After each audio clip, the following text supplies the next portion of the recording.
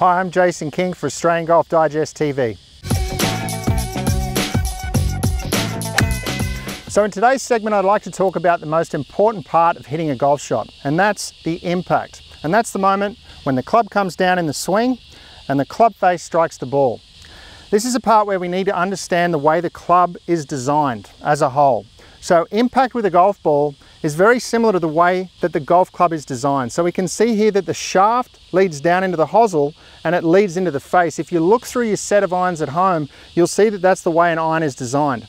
So the important thing there is that's the way that we have to present that golf club at the strike.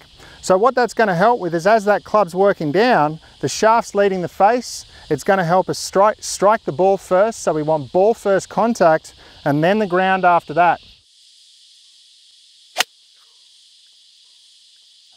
So the thing that I see with new golfers is that they try to add a little bit of loft to the irons, especially when we're hitting from the ground, from the fairways, using the more lofted clubs, that the club head starts to come in and actually go the other way and it leads the shaft. So we need to remember the order things work for our impact. And that is, if you were to remember it in a way of the order of, if it's a race from the top of the swing down to the golf ball, that the belt buckle is going to win the race, the hands are going to come second, and the club face is going to come third.